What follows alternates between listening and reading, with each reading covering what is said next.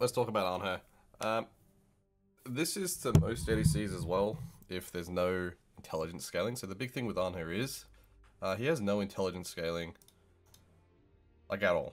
Even his slow from his pillar doesn't scale with intelligence. Too, obviously, is just pure strength, and pure strength, right? Across the board. So, no int items needed for Anhur.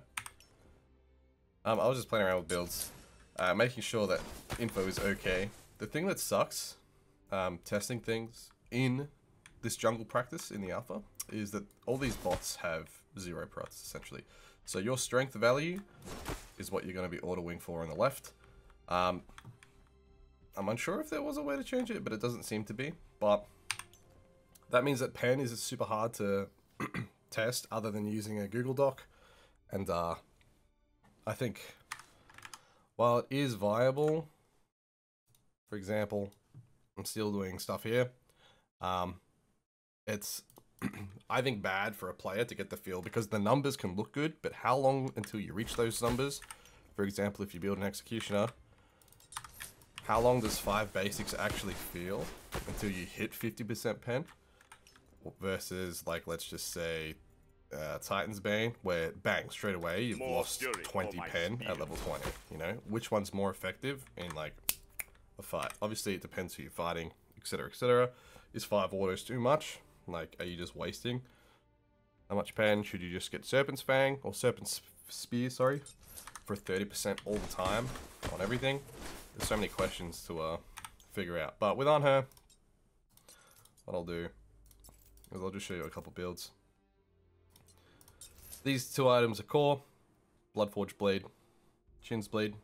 Sucks that they're both blades. Once again, if you haven't watched any other videos, when it comes to the Bloodforge versus the Reaper, I think Bloodforge being cheaper gives it an edge, and Bloodforge also having an active that you're able to activate at any time is super, super nice for defensive plus offensive purposes, right? Next up, Chin's Blade. Chin's is 6% of max HP on, like, basic attacks, which is ridiculous. That's at 300 you see there to the right. Absolutely broken. It doesn't scale with HP. It doesn't scale up to anything. It's just constantly 6%. So, yeah, definitely need that in every build. And I would, honestly, probably get it second. Why not? It's just 6% every auto. You can kind of argue that you can go Atalantas, maybe, and, like, strafe, but I think that's kind of crazy. I think Chin size is the play. Now here, with Chins, there's this whole SMITE history of you never go Chins plus crit, due to a certain caster saying that is the truth. I'm going to show the pen build and stay true to that. So Dagger of Frenzy, this is Frenzy on an ADC item. Pretty expensive, but it's 2,900 gold base, but when you press this button, it goes to a 7,000 gold item. Right, that's how good these stats are here. So as soon as you activate Frenzy, look, 156 I'm autoing for, I'll be autoing for a bit more, plus my attack speed will go up as well. So 216, and my attack speed goes up.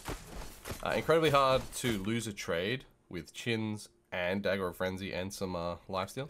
So these 3 items are pretty much set for boxing, you know, or set for surviving ganks. Now outside of that, we're going to get off strength, we're going to go straight to attack speed. We might put both on. I really like Sunbeam Bow because it's like 150% cost effective. The only thing is there's no crit, there's no on hit, there's no nothing, but I think that's still fine. It's just more strength, more attack speed. And remember, Anhur, 100% strength scaling. You don't really need necessarily too many on hits, you just want strength.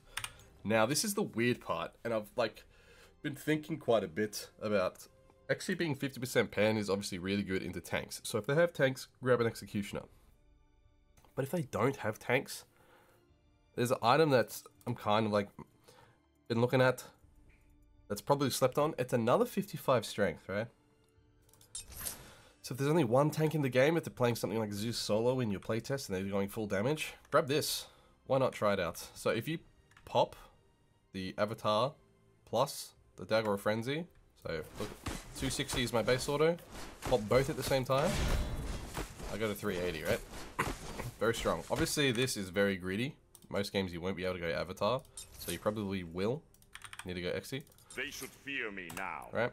For pen, And then your last item.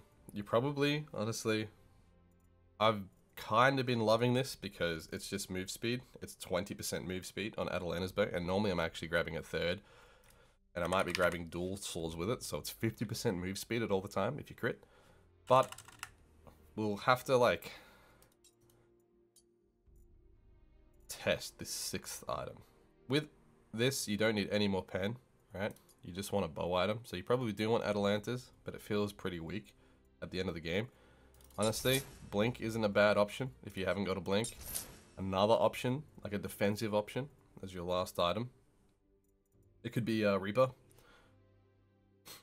This will just give you, like, ridiculous survivability super late game with double lifesteal. If you do get low, you're able to, like, hit that 50% threshold that Reaper gives. So once you hit an enemy god below 50%, you get more lifesteal, right? So if you're boxing, and you're both, you know, pretty even, you're able to pop Bloodforge at the same time, pop your relic, and honestly, after a fight at this attack speed, and if you win, you should be able to lifesteal pretty high up. 4 seconds, you know. And then after fights, if things calm down, like there's a big team fight, you barely live, you know, there's 2 of you alive, there's 2 of them alive, head off to a camp, farm it up, you'll have more sustain, you're able to stay on the map a little bit longer.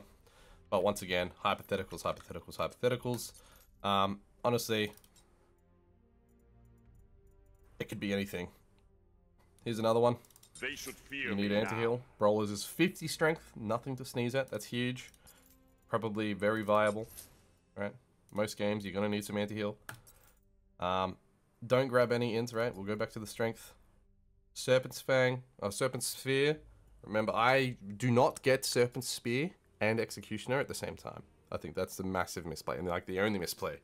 If you want more strength and some cooldown, Tekakagi is decent when it comes to MS and like 25% cooldown rate, but in my opinion, the attack speed is probably more effective from Atalanta's bow, so you probably look at Atalanta's over Tekakagi.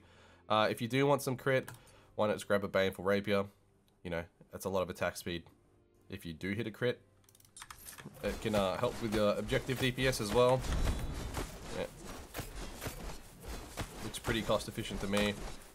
Other than that, there's no real tech with Anhur. The builds can, you know, go absolutely everywhere. I'll just get to level 5 real quick, and we will talk about any differences in Anhur versus SMITE 1 and SMITE 2, okay? So, the big difference being his ult, we'll come over here, it's a channel, and then the last throw of the ult is hyper scaling, like it's a lot more, so bang, 276 you saw. Now this first one, 148, 148, 148, and then 276. So it's double damage on the spear. So one of the reasons I think Blink's pretty good is, let's just say there's a team fight, you get engaged on, you jump away, it actually starts to look good. You're able to like cover what, 25 meters, and I was behind it, so you can cover 30 meters with your ult and your Blink. If things look good, if people start disengaging and they're super low, and you're able to get back into a fight after, you know, making a misplay or such. Another thing is, most people, once again, let's just say Neath or Kern, any ADC, right? You're here, you're fighting, and as soon as you start ulting, they're probably going to turn and run away. Once they run away, Blink and hit the big shot, you know what I mean? So the first couple throws of your ult are nothing compared to that final spear, right? So that's why I think Blink does have some merit on Anhur. Make sure you do get it late, because I think late game, it's honestly like another defensive relic. People are saying that Aegis is out of the game. Combat Blink is pretty much, in my opinion, the egg. It's so annoying to jump on someone. Like, we saw a lot of Anubis tech close beta against one of the devs.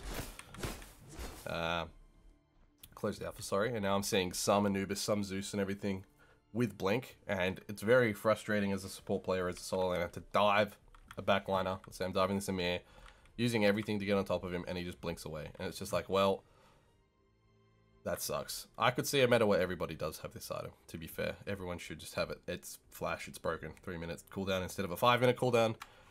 Very strong. More tech here. I didn't know that you could the put it behind you, right? Like a mirror wall.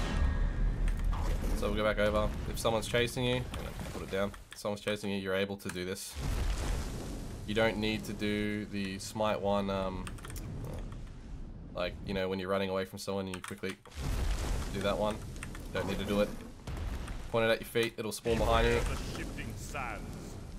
And then another thing with the pillar is if you're fighting someone, let's just say I'm boxing a mare, and I want a pillar in between us to get like a body block. There is a cast time, like it's very small, but just you have to be, it doesn't just sit there and insta spawn. You have to be ready for it. Another thing, let's see, if he was backing, I don't know if this is intended or not, but moving people with pillar doesn't stop back anymore, so you're able to back in front of an Anhur. That's it. That's my little yap. Done. I don't think there's much to talk about when it comes to Anhur specifically. You know, obviously he's still the same. That was kind of a bug. Unsure what that is. But yeah, I think Anhur compared to all the other ADCs is better. I think Kurtanos is weak as hell in the ADC role because he has int scaling. Neith also has intelligence scaling, and then Anhur is just a pure strength powerhouse. So he just has it over them. Just because everything scales and he just uses all these items like super well. Obviously other ADCs are completely fine, but I just think when you put all of this together with all of these items, it's just too nice. Plus his passive is still physical protection is being reduced. We didn't talk about that, but yeah, that's unfortunate, isn't it? Anyway, that's Anhur.